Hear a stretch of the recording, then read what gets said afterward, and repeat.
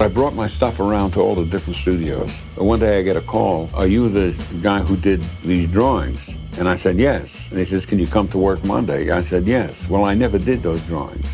Whoever did those drawings now may be selling insurance.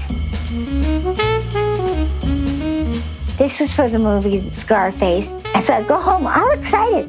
And I say, "Harold, I'm going to Bolivia or Ecuador." He says, "What? Are you going to go alone to South America in a drug king's airplane?" And I said, "Why not?" In Hollywood, marriages don't seem to last very long. Our problems in raising a family affected our marriage greatly. The fact that our marriage lasted 60 years is a big surprise. Harold and Lillian enhanced the quality of movies. Both of them are these secret weapons that nobody talked about, but everybody was trying to get. Most people don't know what a storyboard artist is, and yet here it's obvious that Harold was responsible for one of the most iconic moments in cinema history. Mrs. Robinson, you're trying to seduce me. There's so many movies that Lillian gave nuance and texture and period to. It's good to be the king.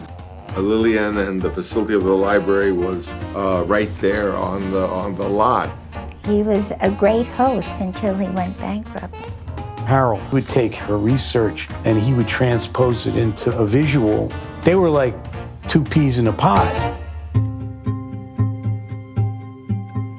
We hashed things out at the dinner table when we could get ourselves heard above the kids yelling. Our oldest was discovered to have autism. Harold was very, very proud of him, but he said, "I don't know what's going to happen to him." I said, "I feel that every day. You just get used to it." They were this center of knowledge and friendship and family. So the group that was doing Shrek, they decided the king and queen ought to be Harold and Lillian.